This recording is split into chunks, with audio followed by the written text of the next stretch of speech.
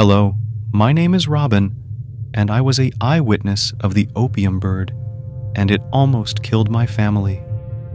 See, on the 19th of October, 2023, me and my friends were cruising in our car just like normal. My friend Jane wanted to get some ice cream from the upcoming McDonald's, so we changed our lane to it. The lane was a very dark and unpopulated area with barely any people walking or any houses that people live in. This kind of made me a little intimidated, but it was nothing compared to what was destined for us in the future. My friend Jane and me were sitting in the passenger seats, and my other friend Ryan was the one driving, with Gosling in the front passenger seat. We were talking about how we were going to miss high school since graduation was next week, and how much good memories we made together.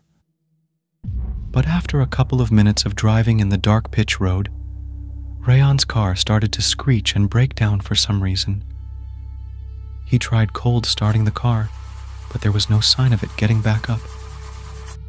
All of a sudden, I started to hear some bird noises. I knew it wasn't the normal type of bird, since it had a very eerie sound.